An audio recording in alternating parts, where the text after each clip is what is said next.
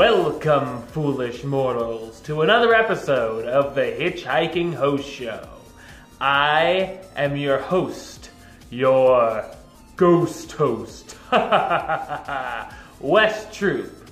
Well, let's see what went down in the Disney parks this week, shall we? Because we're going to talk about the trending topics. Let's do it.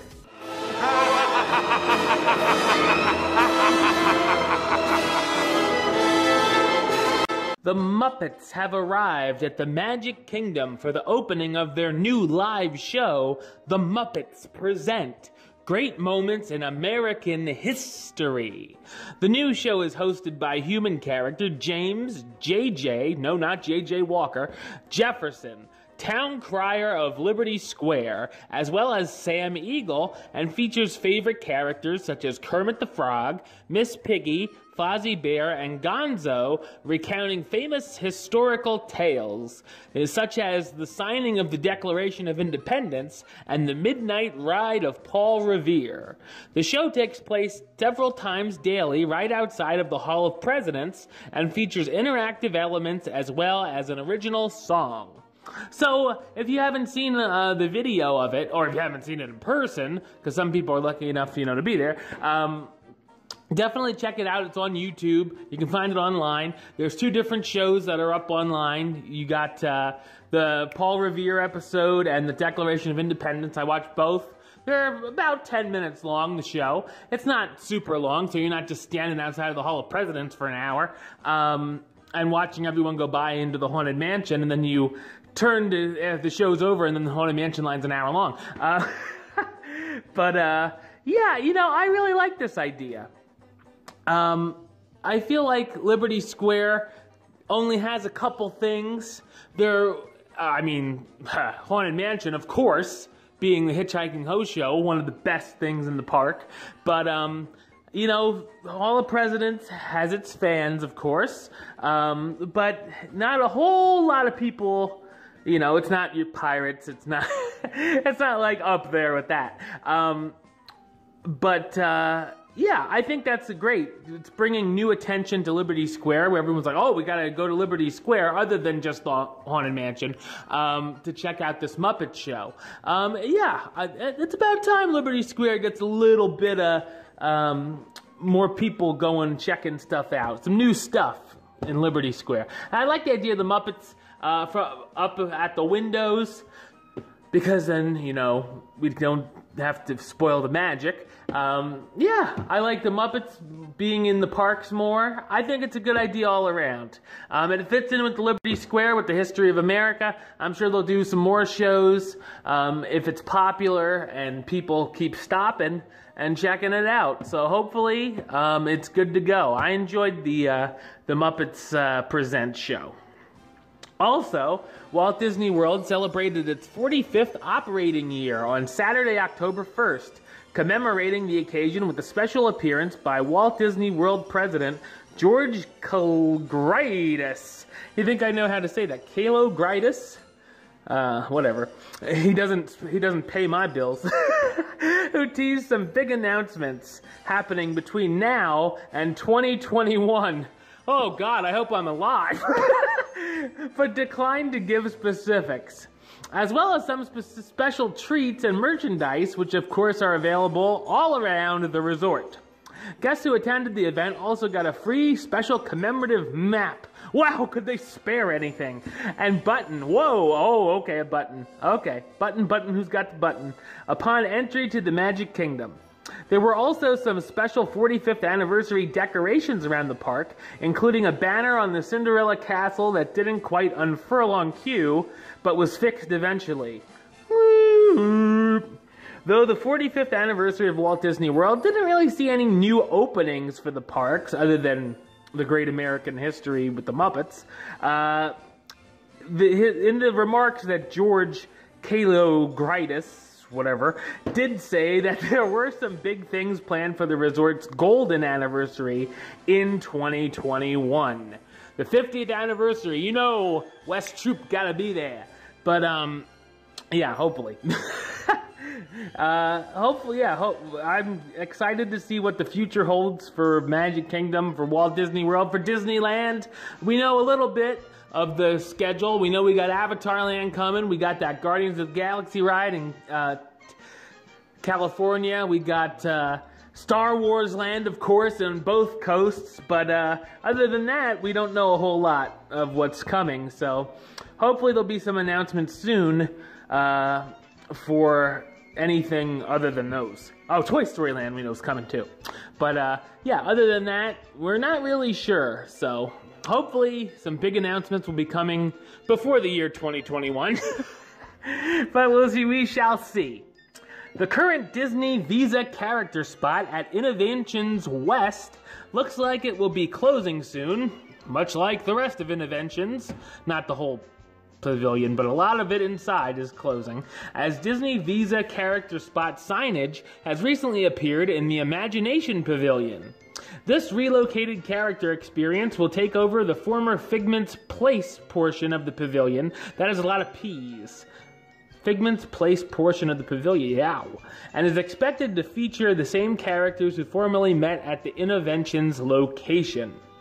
So, if you're part of that Disney Visa stuff, you go and get your special meet and greet. Now you do it over at the Imagination Pavilion.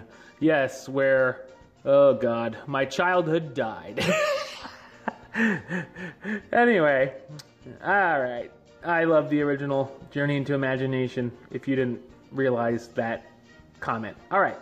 October 1st also brought a limited time character experience to Disney Springs, known as the Princess Royal Reception. The new experience is currently scheduled through November 1st and allows guests to meet, take photos with, and even get an autograph, wow, from a single princess in a special closed-off area of the world of Disney where the Bibbidi Bobbidi Boutique used to be. The princess lineup will be changing regularly, so you're never really sure who you're going to meet. Guests who want to meet a surprise princess at Disney Springs will be given a special pager that will buzz to let them know when it is time to go meet the princess directly. Wow, that would have been really nice, you know, maybe back in 2014 when I had a 5-hour line for Anna and Elsa. That would have been nice to have a pager, yeah! Don't worry, I didn't wait in a 5-hour line. Anyway, I just did a death sprint the next day and waited for 20 minutes and just pushed kids out of the way. But, yeah, so, you know, though the experience is currently scheduled to stop at the end of the month, it could easily be extended if popular.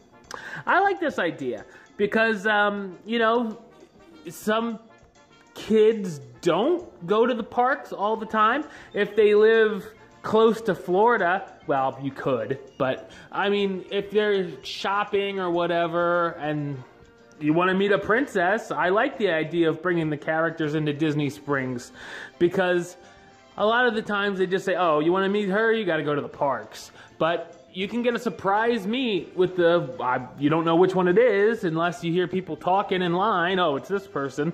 Yeah, I like that idea.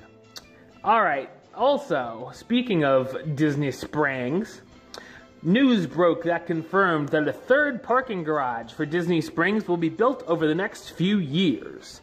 The Reedy Creek Improvement District has officially given the project a green light, and construction on the new garage, to be located on the south side of Buena Vista Drive, near the Casting Center and Speedway gas station, is currently slated to begin sometime in 2017, with an anticipated opening date of 2019. So they're taking their good old time with this one.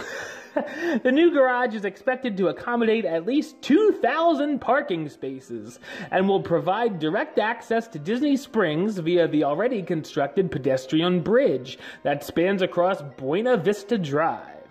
Similar to the orange and lime garages, this new parking structure will feature the same parking sensor technology that allows guests to see how many parking spaces are available on each level before they enter the garage. I'll save you time, it's probably 0. Anyway, so yeah, another parking garage. Yay. Why not? All right, and finally, If you are an annual pass holder, listen up. As part of the 45th anniversary celebration, it was announced that effective immediately, annual pass holders now receive 20% off Walt Disney World merchandise and 10% off food and non-alcoholic beverages at table service restaurants at the theme parks and Disney Resort hotels. In addition, Disney is offering a 20% dining discount at 45 table service and quick service restaurants around the resort. Of course, you gotta check which ones. I'm not gonna list 45 restaurants here. Check for yourself, you lazy bums. Disney has also confirmed that guests who purchase a new annual pass between today, right now, and January 3rd, 2017 will be able to get one extra month of admission for free, effectively getting 13 months of park entry for the price of 12. I was going to say, here's where they bump it up, what it would cost for an extra month. So, oh yeah, you get that for free, but we're going to raise it a couple $100. So yeah, very cool. If you are an annual pass holder, definitely check out those deals. All right, well, that's the show. I'll be back with another show next week where we'll see what happens in the Disney parks, as well as another Hitchhiking Host Show 101 in just a few days about another Disney attraction. But until then, don't forget to subscribe right here on YouTube. YouTube.com/HitchHostShow. You can like the show on Facebook, Facebook.com/HitchHostShow. Follow on the Twitter @HitchHostShow. And if you want to listen to the show, or you are listening to the show, you can do so on Podbean. It's hitchhostshow.podbean.com. And of course, you can also search on iTunes or Stitcher under West Troop or the Hitchhiking Host Show. Until next time, don't forget to hurry back for the next episode. See ya.